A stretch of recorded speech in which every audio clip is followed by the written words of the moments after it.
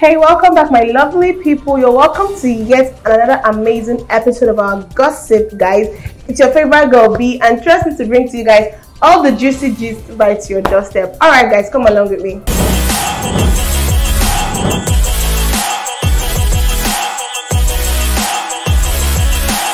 So, guys, yesterday I saw one of this video, and it was some two crazy Skitmakers that made this video, and it caught a lot of attention yesterday because people were tagging them, asking them. At first, they were asking them to take this video down. They refused. They refused to take it down. Then later, a lot of other blogs started calling them out because how do you sexualize a child? Like, that child in that video is not even up to 3 years because she's still wearing her diapers. I don't think she's not even up to 3 years. How do you promote child pornography? And people called you out, telling you this video is not right. Like, what was the essence of the video? Like, that video was totally disgusting. These guys, they still left it until the necessary authorities got involved. And I'm super happy. I wish that those guys can get arrested. I wish that they can be tried, in fact, because people called your attention to this. You still didn't deem it fit to take down this video. You guys don't understand what I'm trying to say unless you watch this video. So see for yourself. What be this? What be this? It is smoking. Hey, Jesus! Come. We will handicap. What is that kind of voice? Come.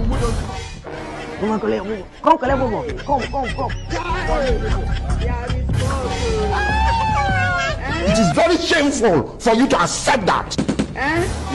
Jesus. Abro pata manda wambia.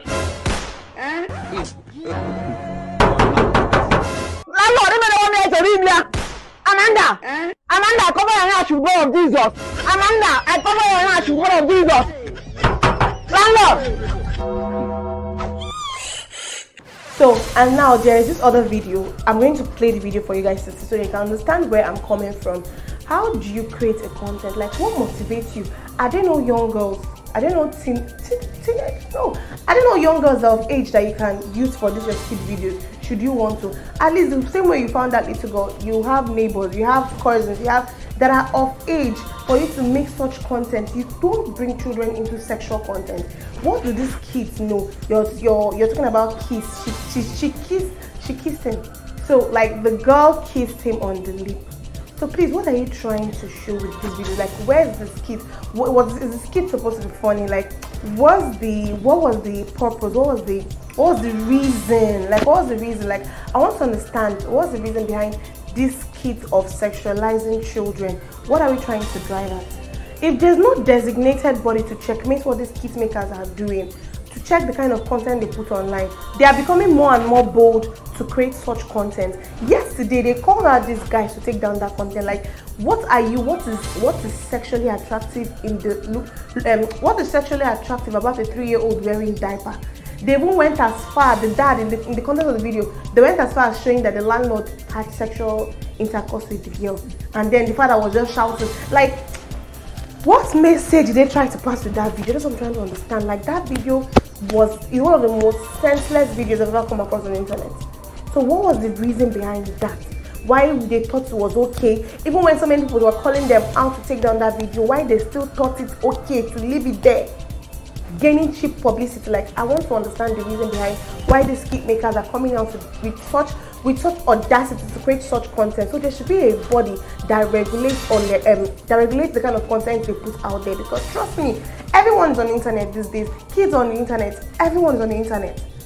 So what are we actually letting people letting these children have access to? What kind of content are we letting our children, even us as well, what kind of content are we putting out there?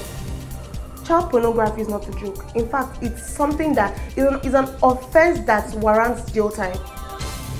It's an offense that warrants jail time. And I really hope with everything in me that these guys, they get penalized just for future references, so that people can understand that it's not everything that is content.